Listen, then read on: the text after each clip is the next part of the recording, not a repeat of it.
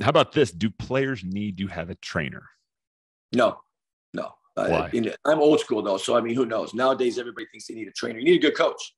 I train on my own. I would just train on my own. Most players have. On YouTube now, there's so many things you can do and drills you can get off of YouTube.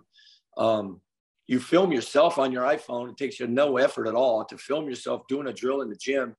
And then if you have a real coach, you say, Coach, I'm going to send this to you. Let me know your thoughts.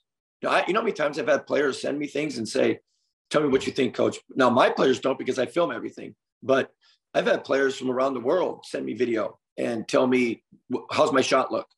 Well, you're dipping it. Your release is low.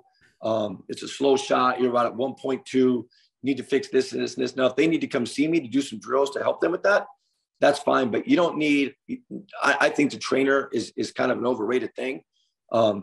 If you have a real good coach, you only need a trainer if your coach isn't very good. All right. Say my coach is not very good and I do need a trainer. What's your criteria for hiring a trainer?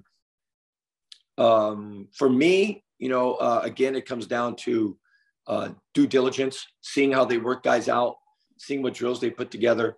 A lot of the guys do the same drills over and over again, and then, you watch a guy and is he on his phone all the time, or is he talking to other people, or what kind of drills does he have you do?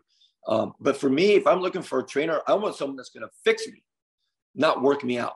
I don't need someone to work me out. I can work out on my own. I don't need someone to sit there and make me do drills and say, good, go harder.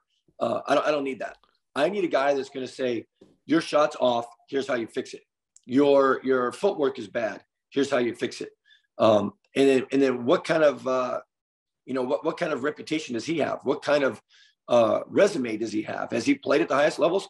So many times I have these trainers that never played in college, and they're going to try and tell me how to get to college.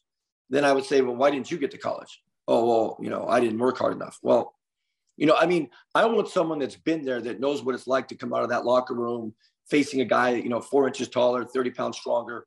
And how am I going to beat him? What am I going to do to be better than him?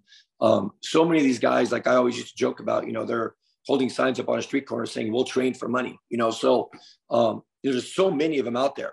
But, where have they been? Who have they worked out? And make sure they don't just one of those guys who takes a picture with LeBron and says, I worked him out. Do your due diligence and find out who they actually did work out. But can you make me better? I don't care about you coaching me to go hard in drills. I don't need drills. I need you to get me better and to fix my shot, fix my footwork, fix my offhand. Give me drills I can do on that. And then after I get that basic, I don't need to keep going back.